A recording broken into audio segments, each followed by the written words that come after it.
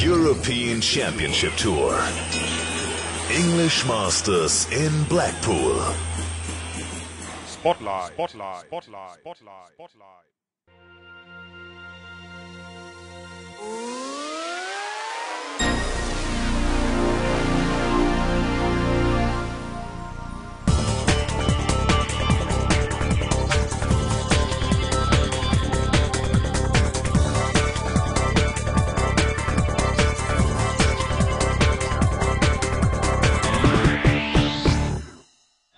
Well, we had 8 weeks in Sydney in Australia, beautiful Australia.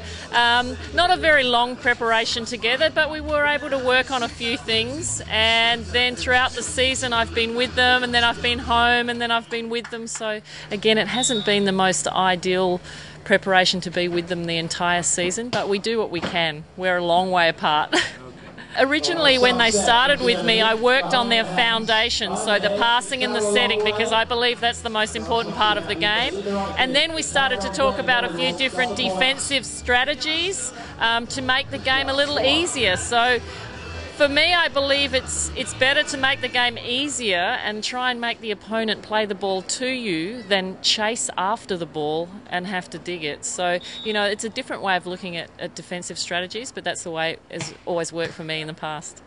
Well, now it's near the end of the season. We only have the European Championships left in Sochi, so our goal is to win the European Championships and to finish strong. European Championship Tour. English Masters in Blackpool. Spotlight, spotlight, spotlight, spotlight, spotlight.